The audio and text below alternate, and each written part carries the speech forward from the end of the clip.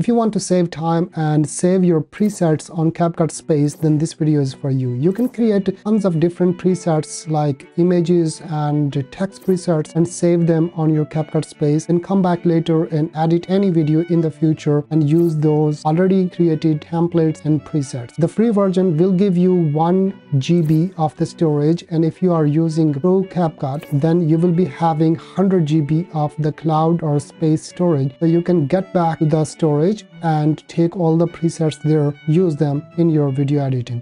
So let's go to the screen and see how we can create the presets and how we can already save them for your future editing on CapCut Space. First of all, open CapCut and remember to log in because it will need your account. Sign in here. I'm gonna sign in with the Google. Now you can see that my ID is logged in, and now I can go to create a new project, and let's say we are gonna create a template. If you didn't watch my previous video about creating a preset, then you must watch that video. That is a detailed video. Here I'm also giving you an example in this video as well. Go to text and choose any text. I'm gonna rename this one test preset, and here I scale down. I'm gonna bring my text here. I need my text here. Go and reduce the duration, like okay, this is fine. Here is add to brand kit, and here I can name as test preset and done. You can design this text according to your needs. Now you just go to text and here you can see your preset. If you just click this one here and quit this one, now go to create a new project again, to go to text, and this preset is here. This is just because you are already logged in, and you can create these presets for pictures, images or videos and up to 1 GB storage. Now I'm gonna go back here. I will show you the actual deal.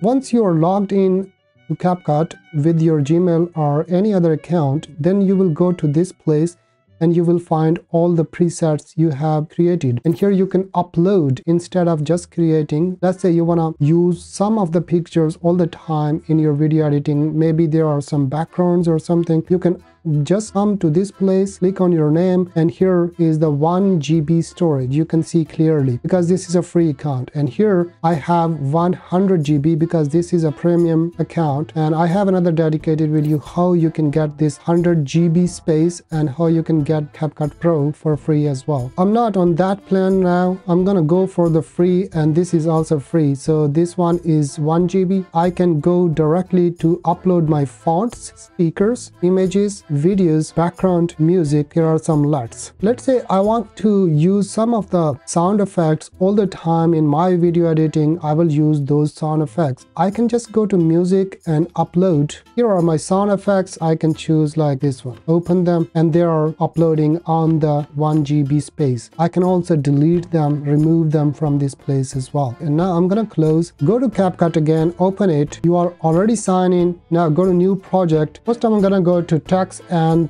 preset, and here I drag this preset here. Now I go to audio. In the audio section you just see this icon here, brand music. These are all the sound effects I just uploaded on my space, and let's say this is a wave sound. It's downloading because it's uploaded to the drive, and if I play like that, if I want to bring this one here, it's downloading again.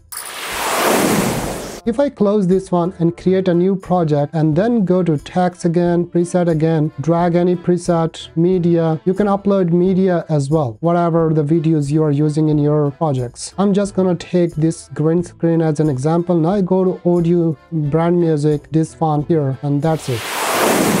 And if I close, clear all the cache, everything, these will stay here forever. That will definitely bring your workload 10x greater than the normal speed. I'm pretty sure you liked this video, and if you did, thumbs up and subscribe to this channel for the future videos. I'll see you next time. Bye.